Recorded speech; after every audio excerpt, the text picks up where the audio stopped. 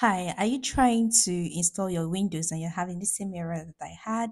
Let me show you what I did. So I was trying to install a new Windows and it keeps giving me we could not find any drives or any device or any storage driver.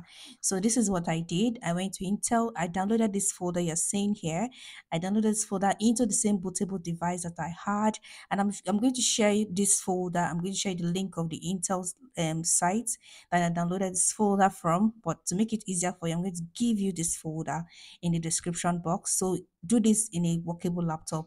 So next I returned my drive into the system I'm installing, and let me show you what I did. You can make two mistakes. So the first I put in the drive, I go and browse PC, I pick the folder. You can see no device there.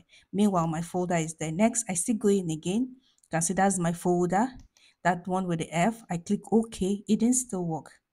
So next I go in again the third time.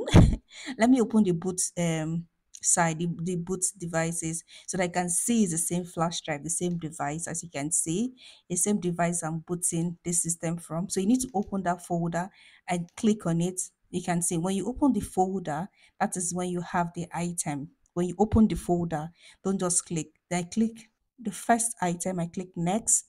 And once you click on the first item and click next, it start loading.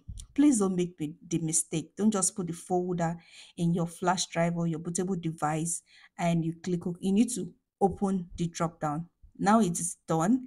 You can see now we have drive to make this installation on. So don't make the first two mistake. Please open the drop down to get it working. So I pick it. You can decide to partition it by clicking new, but I didn't. I just click on next. So when you click on next, you can see we are up and running again. Please like, share, and subscribe. Thank you. Bye. Thank you. Bye.